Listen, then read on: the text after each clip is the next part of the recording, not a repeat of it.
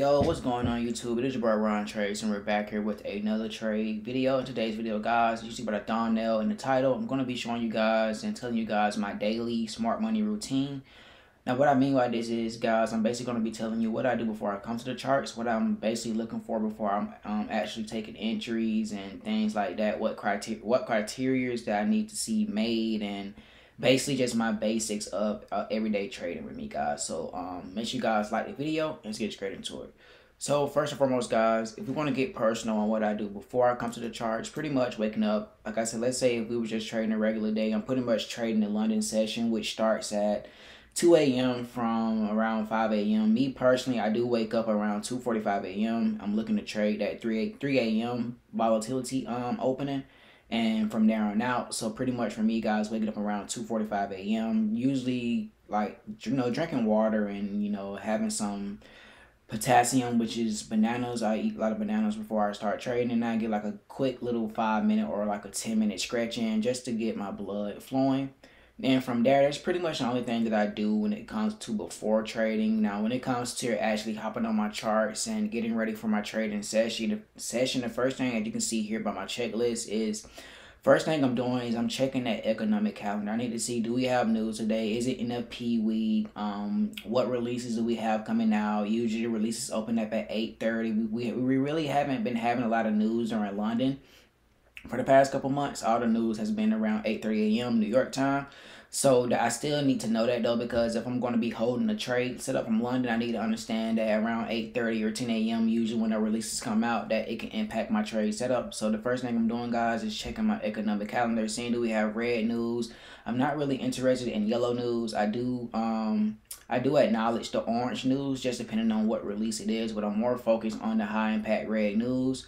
And yeah, guys, it's gonna be my first check off, and my second check off, guys, is gonna be for my smart money daily routine. Is gonna be establishing a daily bias. I feel like everyone should understand how to establish a daily bias, and having a daily bias will really help you out in trading intraday and scalping, so you'll know exactly which direction that daily time frame is going to. If you guys watch ICT videos, he always stressed that we need to understand what is that daily time frame drawing to. If we can figure out what that daily time frame is drawing to, that will help us out in our intraday trading or our scalping session when trading.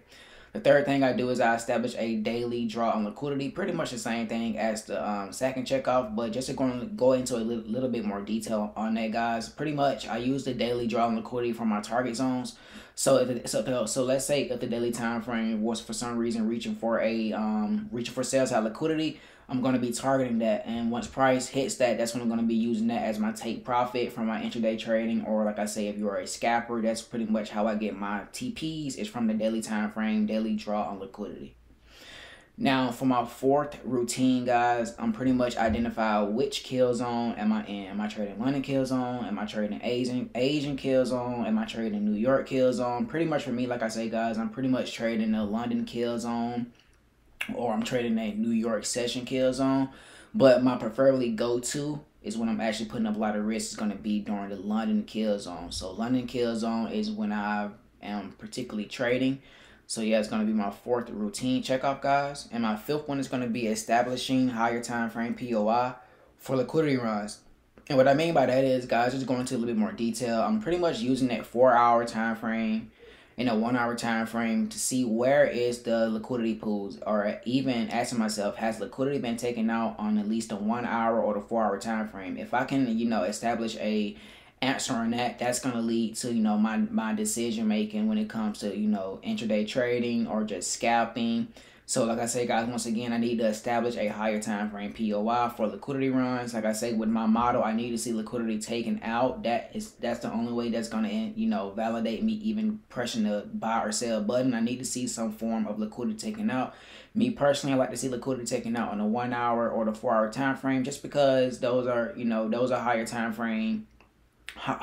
frames POI liquidity runs, which have a way more significance than a 5-minute liquidity run or 15-minute liquidity run. So I like to see the 1 hour or the 4-hour time frame run liquidity. And last but not least, for my routine, guys, I'm pretty much using that 15-minute or that 5-minute for my entries. That's really my framework for today. Is going to be that 15-minute or 5 minute. I usually take my entries on the 5 minute or the 4 minute time frame, and I'm usually establishing what I'm looking for and what is potentially to happen on that 15-minute time frame. So just to go over this one more time, guys, just in case I was going too fast. Once again, my smart money daily routine. The first thing I do is check my economic calendar. I need to see, do we have high impact news releases coming out that will potentially impact my setup or my trade. Second thing I'm doing is I'm establishing my daily bias. Where is that daily time frame trying to go? What is that daily time frame drawing to? Are we drawing the sell side? Are we drawing the buy side? If so, I need to mark that out, and I'm going to be using that as my target for my take profit.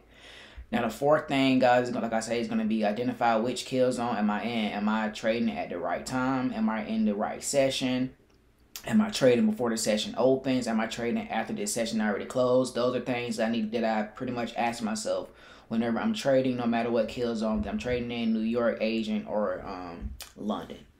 So the fifth thing, guys, that I do is going to be I establish a higher time frame POI for liquidity runs. Once again, what I mean by that is I need to see a 1 hour liquidity pool ran or a 4 hour liquidity pool ran. Most times, 9 times out of 10, I'm going to wait on that 1 hour. Sometimes the 4 hour does take a long time for liquidity runs to happen because obviously it is a 4 hour candle. But pretty much I'm looking at that 1 hour time frame for liquidity runs and stop runs and things like that. After I see liquidity runs in a 1 hour time frame, that's when I come down to my last smart money daily routine checkoff, which is going to be using that 15-minute or that 5-minute for my entries. Basically, I frame my day on a 15-minute time frame, and the 5-minute and the 4-minute, I pretty much taking my entries for low high quality setups with a very low very small stop loss. So that's pretty much my SMC daily routine, guys. Once again, very simple, straight to the point. Not trying to get up here and act flashy or do anything crazy or add anything to my routine that's not necessary. So hopefully this video helped you guys out to actually establish a routine before coming to the charts. Knowing exactly what to look for when you first sit down at your trading desk, knowing what to look for, make sure your routine is established.